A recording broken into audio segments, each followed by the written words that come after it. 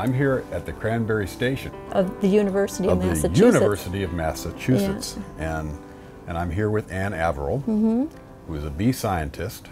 Will you fill us in a little bit about what is the Cranberry Station about? Well, the Cranberry Station is an interesting satellite of UMass Amherst. We are responsible only for cranberry, and we're right in the heart of the 15,000 acres of cranberry growing, the cranberry growing world here of Massachusetts, producing a third of the cranberries that are dispersed all around the world. If you talk to some of the growers, you'll find what they think is that they feel very comfortable here because they've been coming to the Cranberry Station for over 100 years. The major thrust of work is looking at bumblebee and other native bee health. And so what we've been monitoring is the different parasites and pathogens in these bumblebees, and to a lesser extent to other native bees.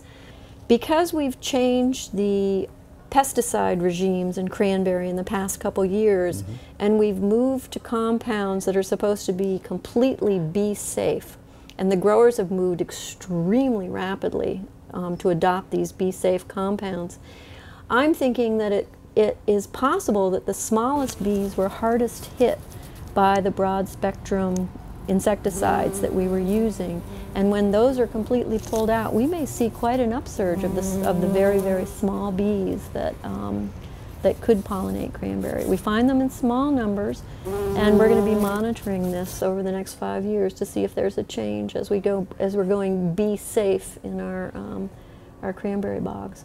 The other thing that we have going on is trying to figure out what the pollen diet looks like in terms of pesticides. And so we've been collecting pollen from both honeybees and bumblebees, and we send that pollen to our cooperator at the Connecticut Ag Experiment Station, Dr. Brian Eitzer, and he's able to determine what the bee diet is, you know, what's in that pollen that the bees are feeding on, and we're finding that a lot of compounds are moving into the pollen. Even if you use a herbicide in the spring, shockingly, we find that in the pollen 2 months later. You know, that's a very, very big surprise.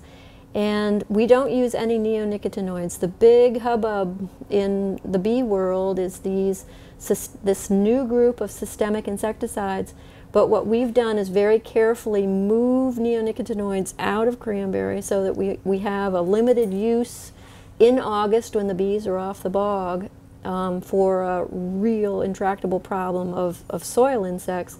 But the bees are not getting neonicotinoids. What they're getting is what are supposedly these new bee-safe compounds. But it turns out that even if you're spraying before and after bloom with various pesticides, it's not necessarily going to be 100%. You know, the bees aren't necessarily going to miss it. So we are finding very, very surprising results on that front.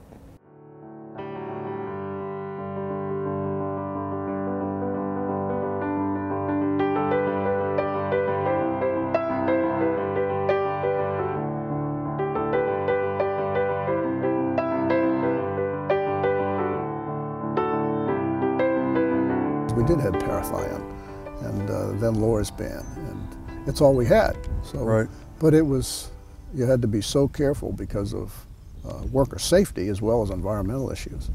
And we actually lost parathion because of worker safety issues in California, which is fine. I mean, they've been replaced with materials that are far better, and they've been developed.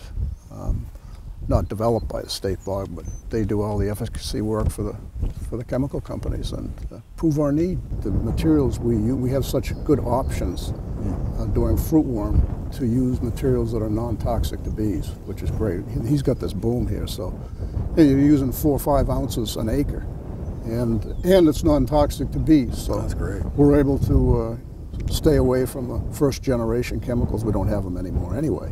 Yeah. But you know. Well, I'm glad you understand that. It's kind of a win-win. You protect the pollinators, and then they pollinate better for you. We learned quite quickly that if you use Dorthene, you want to do it in early June and then stop, because it's asystemic. Scientists always argue with me that there was no effect on the bees, but when you lay in a bog and you look for an hour and you don't see a bee doing full bloom, something's happening. Yeah, that sounds kind of hokey. Kind of common sense. But anyway, I don't know if we still have that material legal to use. We don't use it anyway.